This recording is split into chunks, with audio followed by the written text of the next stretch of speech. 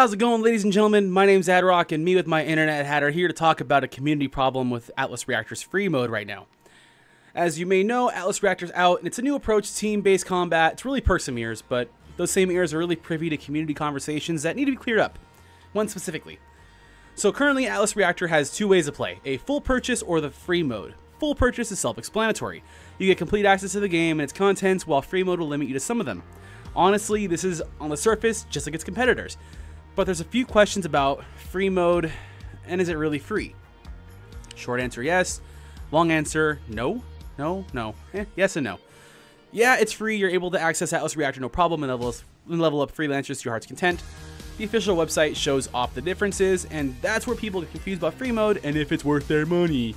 Free mode limits your access to freelancers through weekly rotations, and it's said to be random per player instead of a community pool.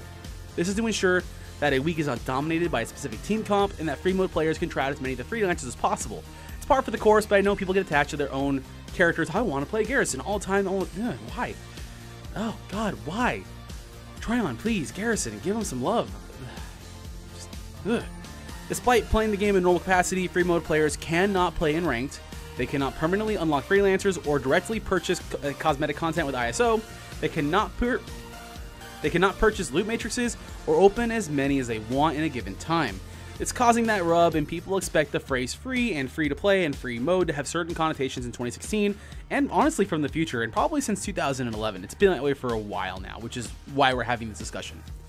Atlas Reactor's free mode should be labeled as a trial mode or a demo mode, to be quite honest. Think of it like those old PlayStation demo games you got from your PlayStation magazine or Xbox magazine, and man, that makes me feel old already, and I'm not even 30 yet. Oh my God, I'm 30 next year. I should probably stop drinking so much before I do recordings. The actual game must be purchased, and free mode is there to entice players to acquire the full game. Is this misleading to players? No. Tryon stated that the purchase they have and will provide, the content they have and will provide, should warrant a purchase. They've illustrated it on their site, and that on Steam as well, and that purchasing Atlas Reactor is not for additional content, but rather the full unlocked content itself. Think of it closer to Overwatch's trial mode and Smite's God Pack, because I'm hip and with it.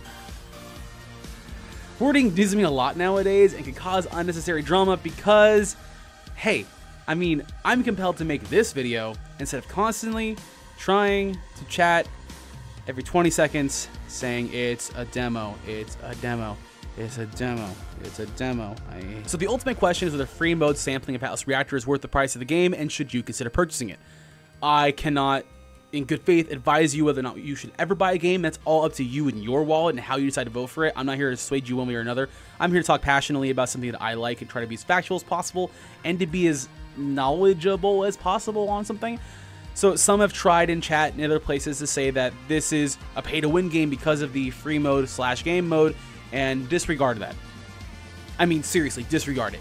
Pay to win gives you a statistic mechanical or stats advantage against players all the time.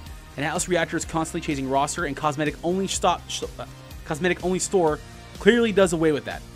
If free mode's lockout of competitive content and no character purchases rub you the wrong way, then by all means, vote with your wallet and don't purchase it. That's fine.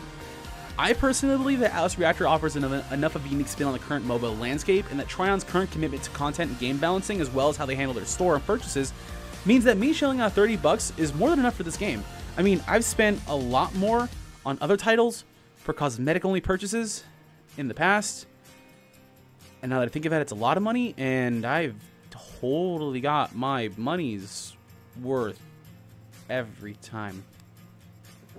Yeah. Every time. And if anyone's listening over at Tryon, the terminology of free mode should honestly be looked at. I know why you chose it, and I know why it's a free version of your game. Yes, you're right, as I've said. But connotations nowadays are much broader than what free mode currently offers, and it's leaving frustrations and talks about this topic to be left in general chat in the game, where the water gets real murky real quick, or Reddit where things can get crazy. But hey, shout out to the Atlas Reactor subreddit. You guys don't tear off my videos. You guys don't tear Indigo a new one, and Muzzy's kind of awesome. So that's just me giving a shout out to people I wanted to, because so why not?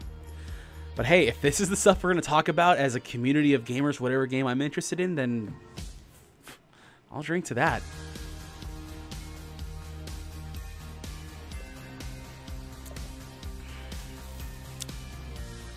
Peace.